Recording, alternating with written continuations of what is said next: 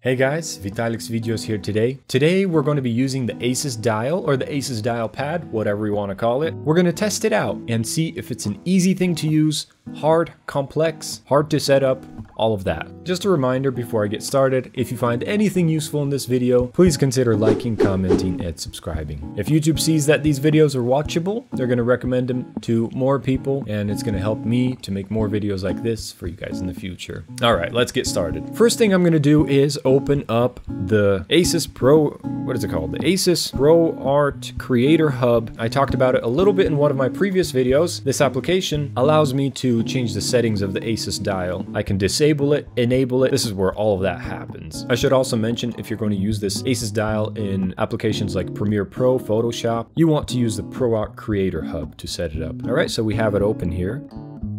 You can use the Asus Dial with your notebook just on its own, or you can set up specific dial functions in apps like Illustrator and Photoshop here. Another thing I should mention is that if you want to use the Asus Dialpad just for one function alone, you're going to want to come into this application and choose that.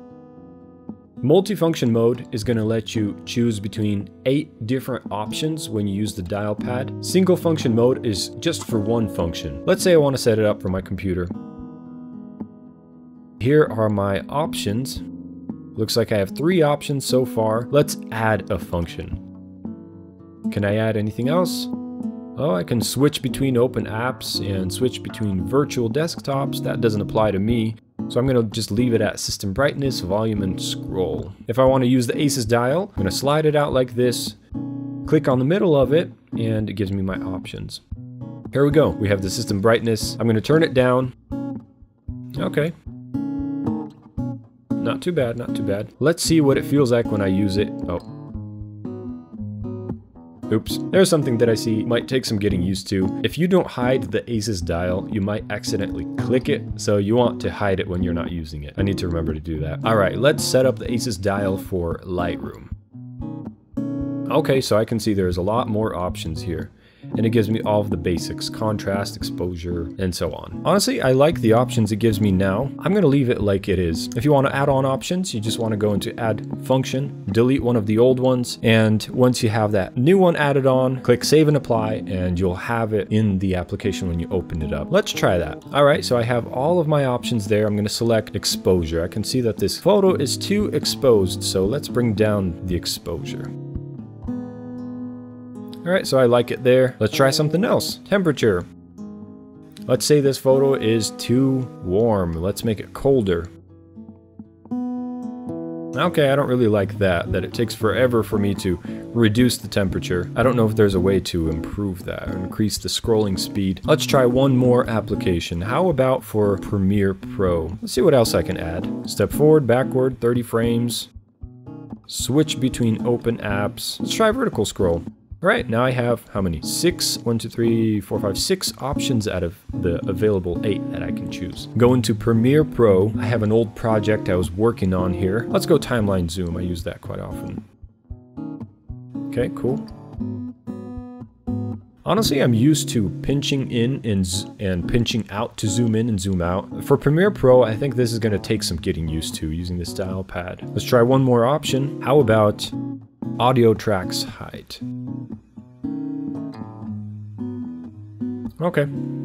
Alright, so my consensus so far, I think it'll take some getting used to when I use it in Premiere Pro, but in Lightroom, a lot of the basic edits are available in Asus Dialpad. I think for Lightroom, I'll probably use it more than I will for Adobe Premiere Pro. All in all, this is a cool feature, and for people who learn quickly and are not afraid to learn something new, this will be something that they can choose to use. One thing I don't like about this Dialpad is it's embedded into the trackpad. It's not a physical dial that you can feel with your fingers. It's just kind of in the trackpad, and you have to become used to using it to know that you're hitting it accurately. Alright, so if you don't like that the dial pad is embedded into the trackpad and you feel like you're going to have a hard time using it, you might want to consider purchasing a Studiobook or a ZenBook. They have actual physical dial pads that you can feel with your finger. I think I might be using this in the future for especially Lightroom Classic. I liked how it felt editing just the basic settings in Lightroom. Adobe Audition, still haven't tried it out. but I'll try it out later. Premiere Pro, I'm not sure if I'll use it. I like to edit with my mouse in Premiere Pro. I guess if I'm not at home and I'm in a coffee shop somewhere, I might consider just using this dial pad instead of a mouse. Or if I'm like on the couch and I don't have anywhere to put my mouse, I might use the dial pad then too. At least in this video, you know how to set it up. It's not crazy, it's not hard to set up. You just have to do it. You can't just open up this notebook and start using it right away. Is it a cool feature? Yeah, it is a cool feature. Do I think I'll use it? Yes, I think I will. Will I use it for every single application? Probably not. Alright, I guess that does it for this video. This was Vitalik's videos showing you how to use the Asus Dialpad on your Asus Vivobook Pro.